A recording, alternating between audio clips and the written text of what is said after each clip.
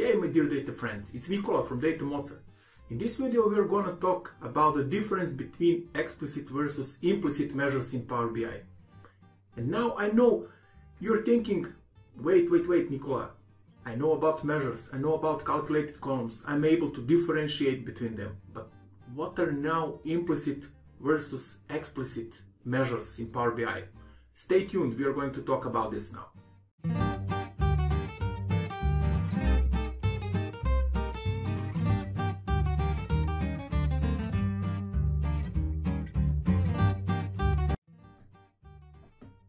One of the most challenging concepts for new Power BI users is to understand the difference between measures and calculated columns. Or to be more specific, the concept itself is not a big issue, but the most daunting thing for Power BI rookies is to understand when to use which.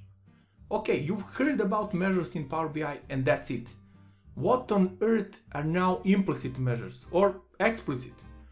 Don't panic, keep watching, and I promise you that by the end of this video you will have a good understanding of those two and what are their main advantages and downsides.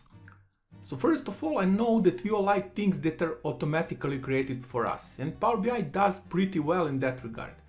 One of the things that Power BI will perform for you is creating of implicit measures.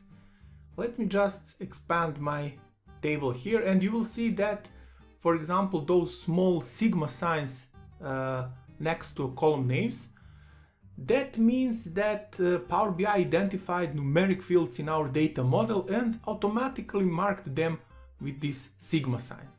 That means that these column values will be summarized when you drag them to a report visual. So let me show you how this works. Let's say that I have a table visual here and I put customer key in it. You will see that we get some nonsense number here in our table visual. Why is that? Because default summarization for our customer key column, because it's a numeric column, is sum. Okay, so I can change this here and, for example, use count, and I will see total number of customers in this table, or I need to change it here also to count, and you will see that we have 18,000, almost 19,000 customers here. I can also change this to count distinct. This is the same number, and basically that's what implicit measure does. So it automatically applies aggregation on your fields. Similar can be done using, for example, product. So if I drag product key here, again I will have sum as a default summarization, but I can use count instead of it and see that I have 2.5 thousand products in my dim product table. Now let's switch it back and use product key from our fact table, so from online sales table. And you will see that there are 12.6 million product keys here. If I open this drop down menu, you will see that Power BI automatically applied count aggregation here. So looking at this picture, one can too easily conclude that there is a lot of flexibility when working with implicit measures. You can choose between a bunch of predefined aggregations, as you see here, including even fancy statistics calculations such as standard deviation, variance or median, and all of that with just one single click.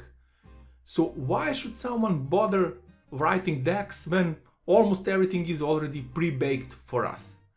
Before I show you why using implicit measures can come back to haunt you, let me just shortly overview how implicit measures work with non-numeric fields in our data model. I'll go and drag full name column from customer table, and here you can see that full names are displayed in our table visual. If I again expand this drop down menu, now you can see that we can use different aggregation types than for numeric fields. So instead of using average, median, stuff like that, we have first, last, and count distinct here. Also, if you're using, for example, date fields, let me show you. If I put date key here, for this data type, we can choose different aggregations like earliest or latest. Fine. Now, no matter how appealing looks the possibility to save time and effort by using automatically created measures, you should try to avoid that, as it comes with some obvious downsides. Imagine, for example, that you have a non-additive or semi-additive measure, such as the unit price of the product or bank account balance. You don't want these values to be simply summed in your report, as that is not expected behavior for those measures. Therefore, it can easily happen that your report produces unexpected incorrect outcomes if implicit measures are being used. Also, another limitation of implicit measures is that if you want to use them in multiple different aggregation types, you have to drag one same column multiple times and then set different aggregation type for each of them. What I'm talking about, let me show you. Let's say that, for example, here I have count of my product keys, but let's say that I want to see how many distinct products were sold. So I will drag my measure here, and instead of count, I will use count distinct.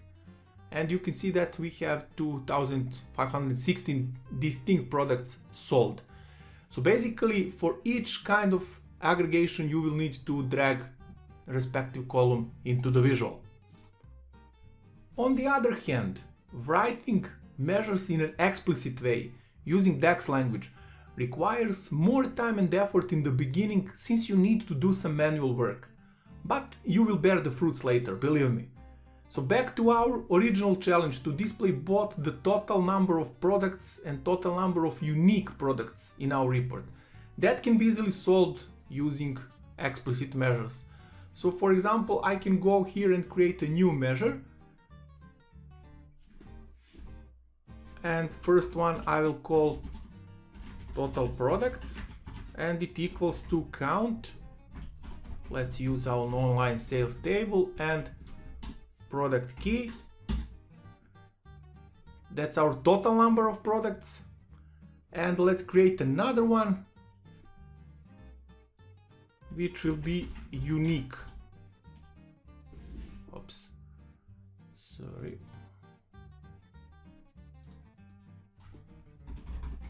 Unique products, and it equals, so this time I will use distinct count, and again I will use product key from my online sales table. And if I now drag those measures instead of columns, so I have total products and I have unique products, you see that those numbers match between themselves. So as you can notice, we use the same column as a reference to multiple different measures to produce desired outcome. While implicit measures can support some really basic scenarios, as soon as your report needs more complex calculations, you will have to switch to explicit measures. However, the main advantage of using explicit measures instead of implicit ones is their reusability. So you define measure once at one place and you can refer to it as many times as you need. The other obvious benefit is the easier maintenance of the data model. So if you create a basic explicit measure like we did, for example, for count of products, you can use this measure as a reference in 20, 30, 50 other different measures. For example, to calculate margins, year-over-year sales, etc., etc. And if any background logic needs to be changed, you will change it at only one single place in this base measure, and all referring measures will automatically apply the new logic. Now, as we learn the difference between implicit and explicit measures and obvious benefits from using the explicit measures, let me wrap up with some best practices regarding working with measures in your reports. First, don't forget to format your measures properly. Here you can, for example, want to maybe use comma to separate millions from thousands or something like this. Or if you work with values related to money, like sales amount for example, you may want to format them as a currency. Always be consistent with the formatting. If your numbers are limited to 2 decimal places, then stick with it in the whole report. Then also, once you're done with creating explicit measures based on a specific column, you should hide that column in the report. So for example, this product key column is already hidden in this example. And why I'm doing this? This way I will prevent inappropriate usage of this column. For example, simple summing of product key, as you saw in the, or counting like you saw in the beginning stage of this video. So, or summing, for example, bank balance from the account. So you as a data modeler take responsibility for summarization options. To conclude, as I've already said, we all prefer to take an easier path to meet our goals. And that's completely legitimate, and Power BI is your best friend when it comes to supporting you on that path. However, there are many important considerations to take into account when choosing which road to take. I don't want to say never use implicit measures. In this video I just wanted to point some possible pitfalls and limitations when using them, and why you should still prefer writing explicit measures instead. That's all folks. If you enjoyed this video, please click on that like button down below.